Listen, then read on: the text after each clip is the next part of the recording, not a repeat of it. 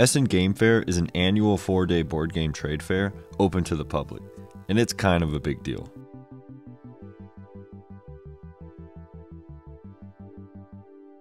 For 4 days, hundreds of new and innovative board games were showcased to nearly 150,000 excited attendees. Some of those new games being showcased included Hanabi, Love Letter, Seasons, Bora Bora, Avalon, Comet, Zulkin, Concordia, the list goes on. But the game that has brought us here today, which was released roughly a decade ago at Essen Spiel 2012, is none other than Terra Mystica. Sure, Terra Mystica was released in 2012 to the public, but you gotta go a little back in time to see the full history of it. Let's take it back 15 years, all the way back to 1998.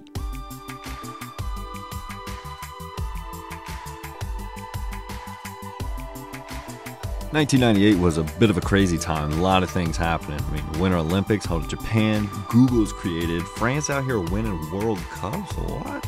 Monica Lewinsky shenanigans with old buddy Bill Clinton. I mean, I just turned 1 year old, the iMac just came out, and it just so happens that our main character for this story, Helge Ostertag, who is the designer of Terra Mystica, had just acquired one of those Macs. Helge played numerous games on it, among them Spaceward Ho. In this game, you had to terraform planets before you could inhabit them, which Helge loved. He took this terraforming mechanism to his brother, and they started designing a board game with it.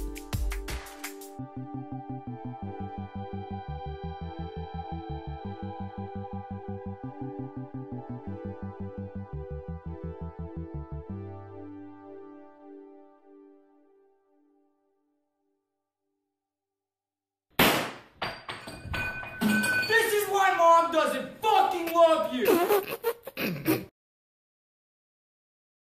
The conception of this board game was originally called Gorod. Gorod translates to town or city in Russian. Gorod had terraforming, modular board, 5 fantasy races, all with unique abilities and terrains to accompany. There were 3 buildings, each yielding a different resource: workers, money, action cards. And as for the action cards and modular board, this was directly influenced from Settlers of Catan. Helge and his brother played it loads, they were big fans, and he's admitted in several interviews that it was a major influence. After many tests with the fam and friends, they decided to present the game at the International Game Inventors Fair in Munich. They met the people at Hansheim Gluck, which is a German board game card game publisher, who playtested it for a while, but ultimately decided to not publish it. This rejection made the brothers abandon the game altogether for many years. Sad boy hours. Until 2002. Helge finally wiped away all the tears from his last rejection and began redesigning Gorod.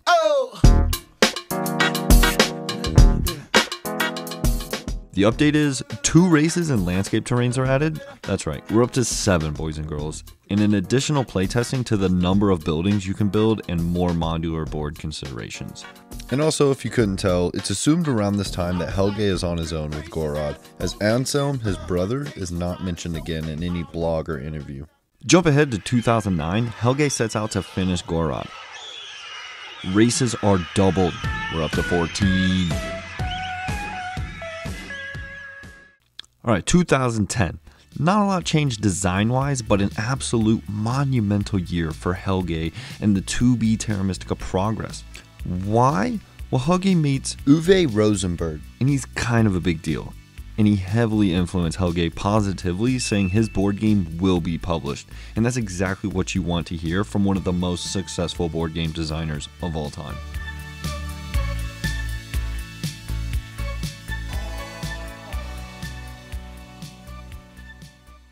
Here we've got a picture of young Helge playing Gorod in Spain, with Uwe and another person who I have no idea who they are. But check this out, there's some awesome Easter eggs to be seen here. For starters, check out the 12-step cult board. I mean, this would have single-handedly changed so much of the game. I mean, this is just crazy to think what could have been. Over here we got the faction board with odd-looking buildings and a rather simple building tree, but nothing earth-shattering. One last thing I'll point out is the score tracker on the perimeter. It goes all the way up to 69. Nice. And if you want to take a look at this old time capsule on your own time, I'll just leave a link somewhere in the description. Alright, now back to the timeline. After he meets Uwe Rosenberg, He also meets Jens Drogmuller, who ultimately becomes the co-designer, and Frank Hereen, who becomes the publisher with Fjorlin Spiel. Now, 2011, the game that was formerly called Gorod changes to Habitat, and is changed again. for the name that we know and all love, Terra Mystica. With its great new name, years of playtesting, revisions, redesigning, and balancing, it was ready to be released to 150,000 people at Spiel 2012. Spiel came and went, and Terra Mystica was a hit, winning the DSP, the Dutch Spiel Prize, the most prestigious and well-respected accolade of its kind. But the awards and recognition didn't stop there. Terra Mystica went on to win many other awards and stake their claim on many all-time ranking lists for years to come. Simply put, Helge and Jens had created a masterpiece. Now that Terra Mystica was out and all the reviewers and board game dedicated websites were raving about it, people wanted to play it. So if you lived in the right area, you might be able to find it at your local game store, or you might have just wound up placing an order online to get your own copy and play with some friends or family then. But if you couldn't do either of those, or you simply didn't want to wait for the shipping, or you just wanted to play more, There was one other way. play by forum. Play by forum is exactly what it sounds like. People on a forum type their moves to play an entire game. This could be any game. Think chess. You can play the entire game of chess by just typing the moves, as long as you have the right connotation for every possible move. The first play-by forum occurred on a little internet platform called BoardGameGeek.com. It was a 5-player game hosted by Kareem Ko, First things first, Kareem set up some housekeeping, as he calls it. which is just labeling everything so you can type your moves. The hexes on the map are given hex locations, favor and town tiles labeled, actions are numbered. I mean, everything is squared off. You have to. On to the game. First pick is Nomads, second pick is Orin, then Swarmlings, Alchemists, and finally Engineers. The game is hilariously riddled with blunders, strategical head scratchers, and realizations that someone should have paid 8, not 6 coins for the Nomad Stronghold 4 rounds too late. The game goes on for about 6 weeks and finishes as thus. The first Terra Mystica play-by forum was a success, but something else was brewing. Whilst the game was being played, Juho was working on what he quoted, the smallest program that did anything useful related to a game. I'd enter moves into a text file and run the script to produce the final game state as a JSON. This JSON was rendered to HTML plus Canvas by some JavaScript code that was half ripped off from an old project. There was some minimal rules checking and automation and support for only 5 out of the 14 factions in the game. But by January of 2013, Juho did some more computer things that I don't really understand, but it all equated to the birth of Terra.Snellman.net.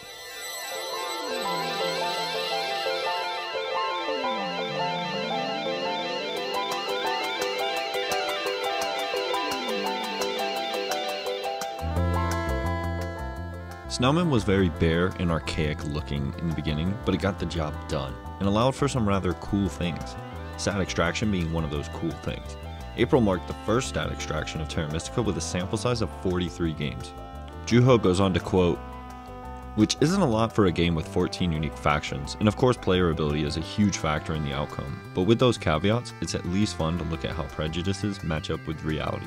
End quote. And he's not wrong. It was quite fun to take a look at these Snell stats.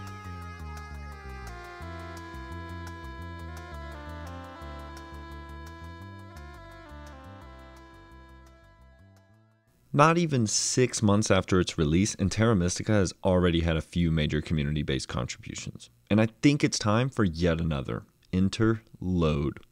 Load had programmed an implementation of Terra Mystica in JavaScript. This allows playing a very fast game against AI opponents in your browser to try out different strategies and whatnot. For players not just trying to play the game for fun, but to get better, this was monumental in achieving those efforts. You no longer have to wait days or even weeks to try out new strategies after a game is finished, but rather an hour. Or just however long it takes you to play against 3 AI. I don't know, 2 AI, 1 AI. It's all you, bro.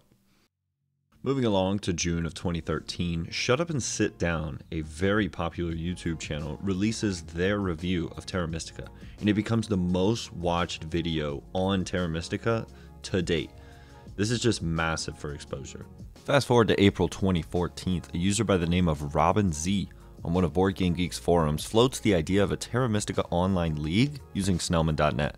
Discussions ensue, polls are created, ideas are thrown around like paint on a Pollock painting. And come May 2014, TM Tour is born.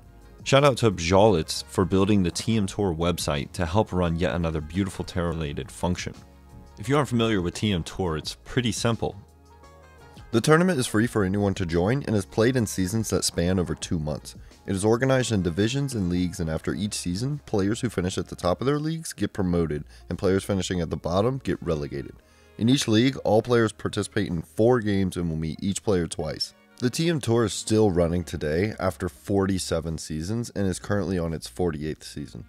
Looking at the last 10 seasons of TM Tour, there are 10 different winners. Not a single person has won twice within those 10 seasons.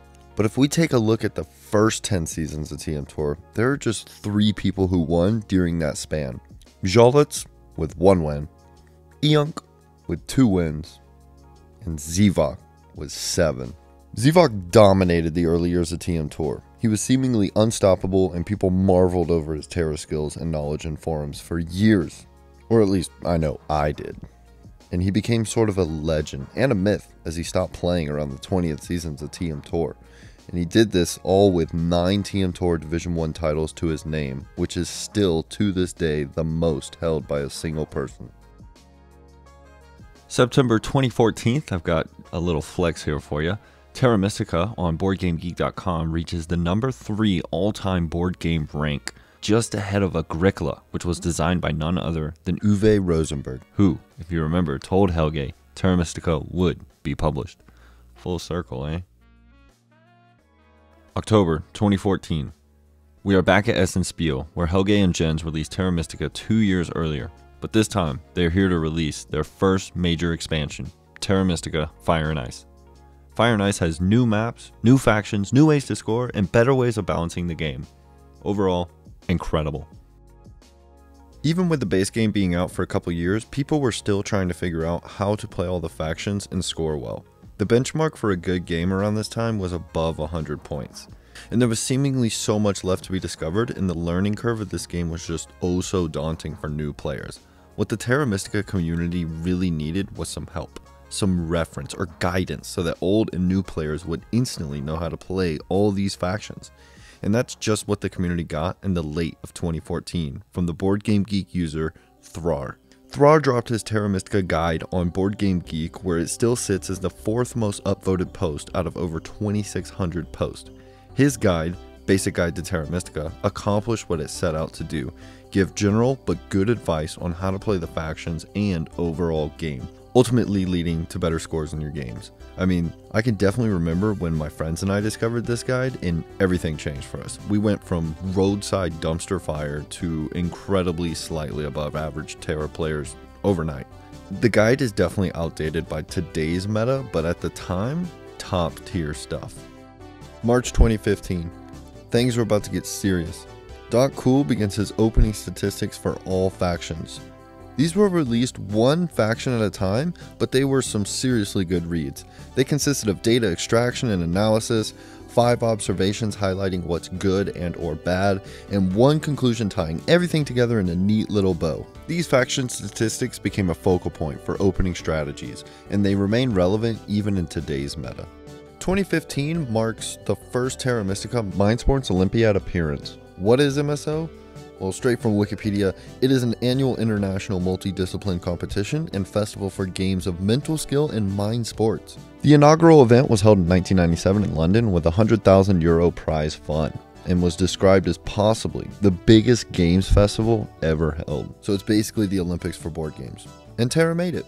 2022 will mark the 8th time Terra has been played at MSO. Over the course of these past years, we have seen 5 different winners. 2015, the opening year, no surprise here, we just see a bunch of Englanders taking up the top 3 spots, as it's the first year MSO was in England. But nonetheless, Bijan Mednejad takes home the gold. Jump to 2019, we got Italy's Marco Del Pra bringing home the gold. 2020, Germany's Mark Lembrecht wins it, and last year, 2021, Canada's Stephen Short brings home the gold. All impressive feats, well done guys, but what about 2016, 17, or 18? Well, those years were all won by one dude, Zay Tung Chong from Malaysia, TT Chong for short. Why didn't he win the other years? Well, pretty simple. He didn't play. Must have gotten bored. Game was too easy. Don't believe me? Well, aside from his back-to-back-to-back MSO wins, just go to Snellman.net today and look at the ratings. He sits atop the list at the #1 overall player, just barely ahead of Zivak, but he's miles ahead of everyone else. What a legend. To wrap up 2015, Helge and Jens bless us with yet another, it's a mini expansion, but an expansion at Spiel. This, ladies and gentlemen, is the Landscapes expansion. The mini expansion is a compilation of old and new, well, mini expansion content. It included previously released stuff such as the bonus card shipping tile and 4 town tiles, but those were promos and this officially released everything, and it also included a special landscape tile for each faction, with the rules being determined by not only Helge, but the Board Game Geek community.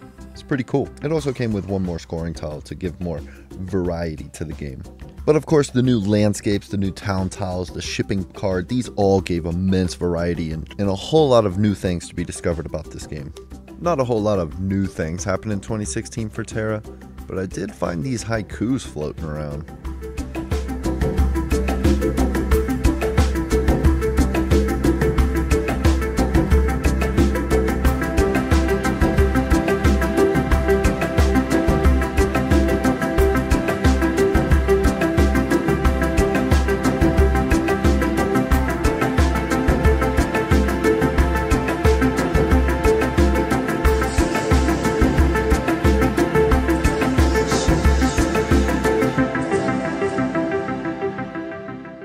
Okay, I lied. 2016 does have some new things going on. Check it out. We got this buddy old guy, Loon, here. Says, hey, anybody want to make a map? I got some ideas here. They play around with it, play test it, and boom, Loon Lakes is born. Now, around the same time, there's another guy who says, hey, I got a map. You guys want to check it out? The difference is this guy, goes by the name of Jordan Lewis, goes through a rigorous amount of play testing. Talking around 2,500 games were play tested, and eventually we get a map called Fjords. I'll go ahead and spell it out for you in case you missed it. Both the people who made their maps, their names are in it. Loon Lakes, Fjords, Fjord.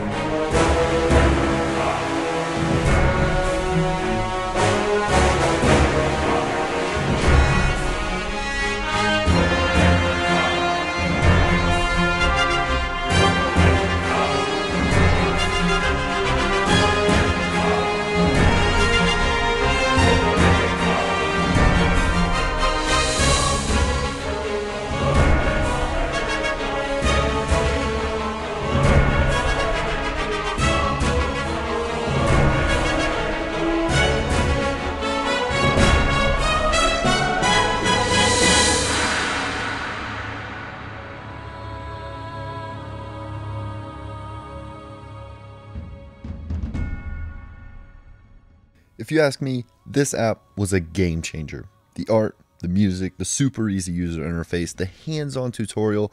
It was and is all still amazing. It had local play with some computers, or you could invite your friends to play in a private game, which is how I learned to play the game.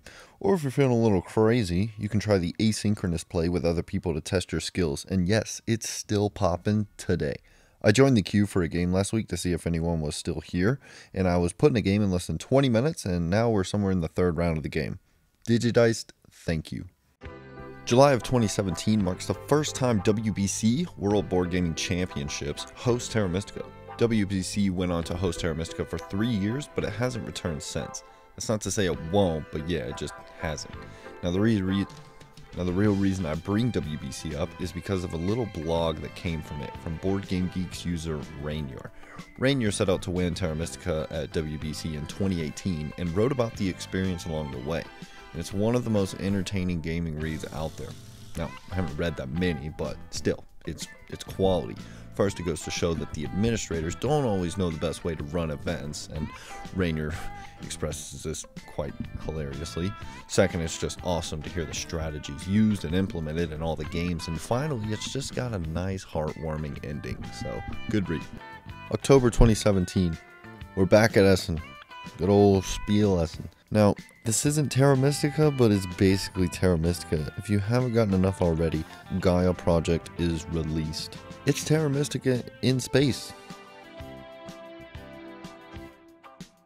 2018 starts out hot with the Board Game Geek user Fruity Harris starting up a new Terra Mystica tournament, the Fire and Ice Ladder. Maybe it's not a tournament, it's a ladder. So what differentiates the Fire and Ice Ladder from the TM Tour per se? Well, for one, the maps are randomized. That's cool. Oh, also, you're using the expansion rules, so you can use the extra final scoring, but also, hold on, the Fire and Ice factions. What? The Fire and Ice ladder is also just a continuous ladder. Like, it's not a tournament that ends. It just keeps going. Depending on where your position is on the ladder, that's who your opponents are in the game. Hey, bro, just trust me. The Fire and Ice ladder, it is dope. And if you don't believe me, you can just try it out yourself. It's still going on, even after over 100 weeks. And here's the overall leaderboard. These are some bad dudes, let me tell you. February 2018, Terra Mystica drops on BoardGameArena.com.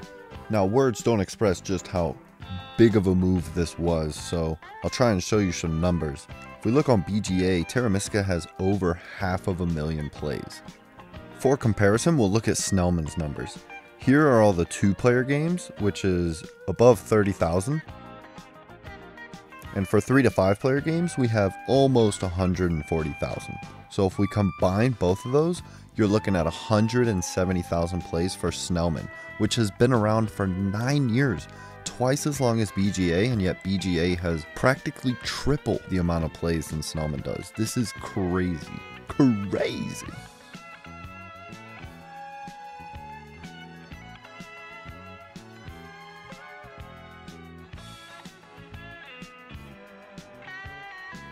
The first dedicated Terra Mystica channel begins, Only Terra Mystica, on YouTube. This was a pretty successful YouTube channel. It got over 1,000 views on all of its videos, ultimately surmising over 140,000 views. Videos range from the simple playthrough with every faction to the more complex deep dive into bonus card strategies, or live games on BGA with the auction against expert players. At the end of the day, this channel was the first of its kind, and it was both appealing and entertaining to those who didn't want to read but also wanted to learn, so the video just helped immensely, especially for people like me who couldn't even read in the first place. So all you had to do was just open your eyes and enjoy the soothing voices of Goldbug from Only Terra Mystica. Terra Mystica is now also available on Yukata.com. Yeah, I'm not gonna lie, I didn't know much before going into this research, and even after, I still know very little. I'm not sure how big of an impact this was, and when I went onto the website, it said there was 2 people online, so, I mean, maybe it was 320 players online, but why would the 2 be in a parenthesis? I mean, it's kind of weird, it's kind of weird. Fast forward all the way to October of 2019, we're back at Essen, and we've got another major expansion. This time, merchants. There's a whole lot of new things in this expansion. New boards, new buildings, new ways to score, new ways to get economy, new economy. I mean, there's just craziness going on.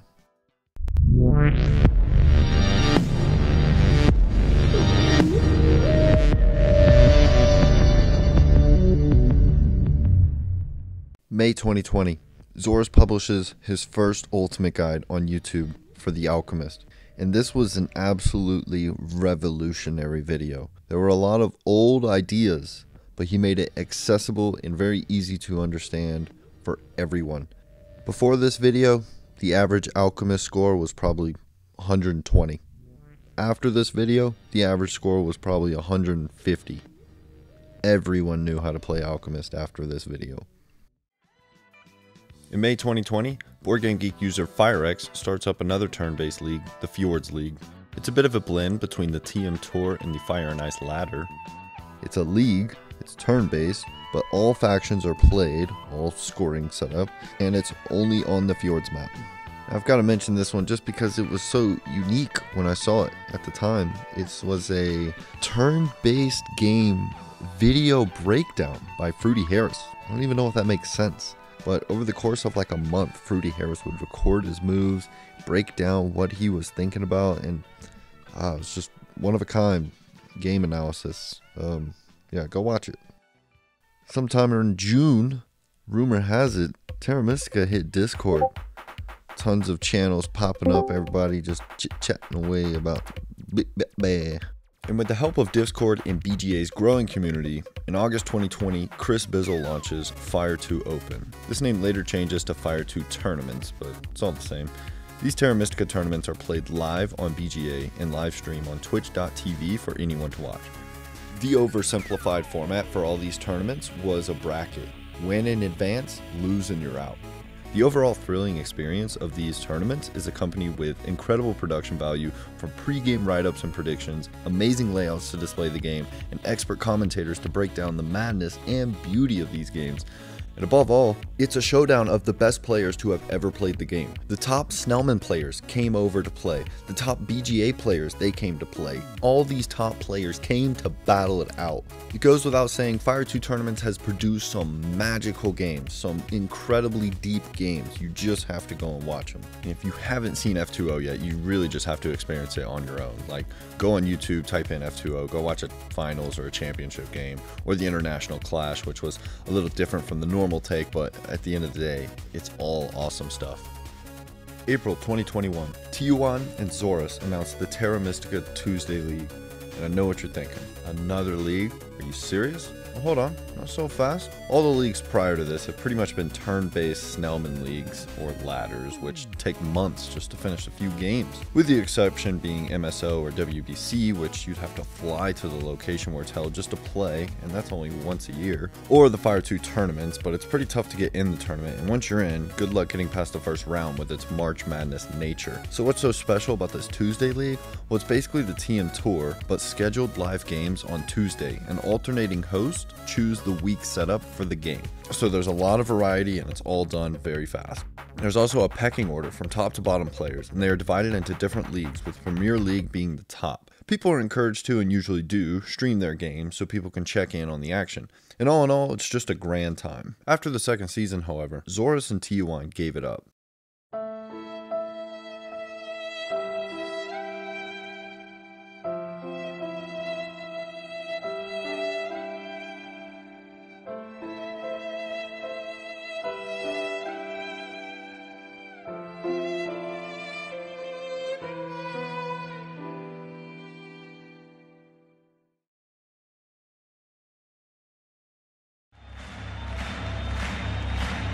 Ladies and gentlemen, let's get ready to rumble!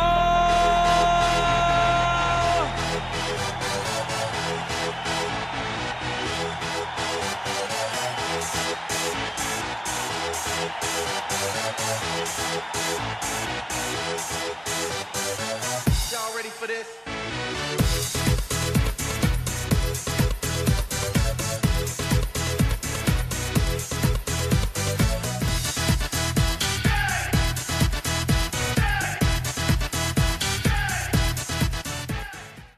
And just like that, Terra Mystica Tuesday League is back at it again thanks to the Terror Mystery Cats crew. That's composed of EJ, Ghostly, and Super Zarni. Big thanks to you guys. The Terra Mystery Cats aren't done at the Terra Mystica Tuesday League. No. In May of 2021, they go on to start Terra Mystica's first dedicated podcast, Fire 2 on Air. Okay, Craig's here. Super's here. EJ's How's it here. going, Super? How are you? I'm great. How are you? Yeah, good, man. Really good. EJ is the host with Super Zarni co-hosting. In every episode, a new guest comes on to talk all things Terra Mystica. Topics range from winners interviews to strategy dives to playing Terra Mystica as fast as possible. What? It's dope, and a personal favorite of mine when it comes to getting my Terra Mystica fix. We're closing in on the present day, and there's still an absolute bombshell to discuss. On January 25th, Furlan Spiel's board game editor, Bastian Winkelhaus, releases the first of 16 to-be-released fan factions on Board Game Geek. Over the course of the next 7 weeks, Bastian released the remaining 15 factions. It is unclear if they will release fan factions for the Fire and Ice terrains, but it's in the works now if they will or won't per Bastion, so we'll just have to see. Initial thought, because these things just came out last month, I mean they're absolutely stunning, just look at these guys. On top of that, these fan factions create the element of fresh and new. The best part of Terra Mystica for me was learning everything, learning what every faction did, the cool nuances, the little intricacies. So these fan factions have already brought an element of discovery back to the game for me, even though I've been playing for 5 years. Had to cut the recording and get my pen and paper out to do some quick maths. But yeah, even after 5 years, the board game community and the designers behind the game have been able to keep this game fresh for everyone involved. I mean, me, the old players who have been around for even longer than I have, the new players just coming into the game. I mean, it's awesome. And with all that being said, I'll just let these last final factions play out. So here they are for you.